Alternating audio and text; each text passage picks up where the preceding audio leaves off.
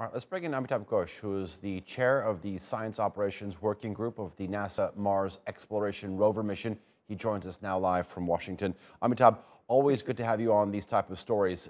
We're going to be entering a whole new frontier. That's what it looks like. Whether we're looking back 13, 14 billion years or looking to answer the question, the age-old question of are we alone in this universe? I'd like to get your thoughts on how this telescope will rewrite the history of the universe. So, we are really weak in our capability to travel space. That's why we need this telescope. To give you a sense, the spacecraft that we launched in 1976 has just traveled to the edge of the solar system, and which is 20 minutes away. 20 hours away. The nearest star is 4 light years away.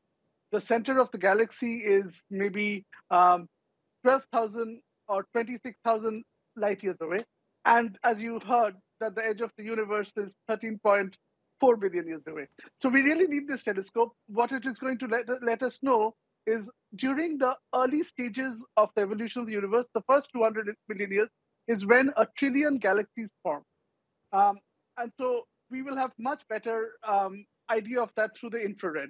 Second is, there are a lot of planets out there which we see through the telescope.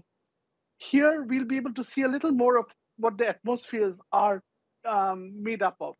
Doesn't mean that we'll get any definitive evidence of life, but we'll see how many Earth-like planets are out there. Then there's another very interesting question is there may be another planet beyond Pluto. It's called the 9th planet.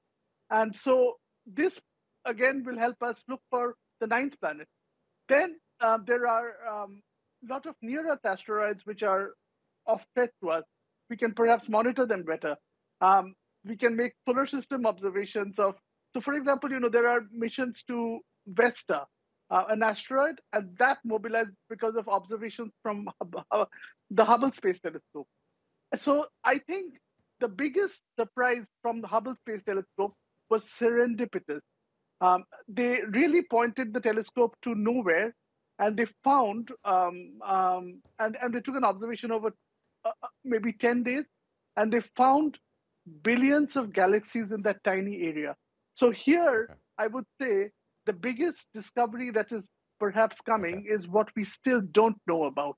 That's always the big part. All right, there's a lot on this wish list. I think we're going to get the first pictures sometime in late 2022. Amitabh Ghosh, thank you very much for coming on. I do appreciate the time.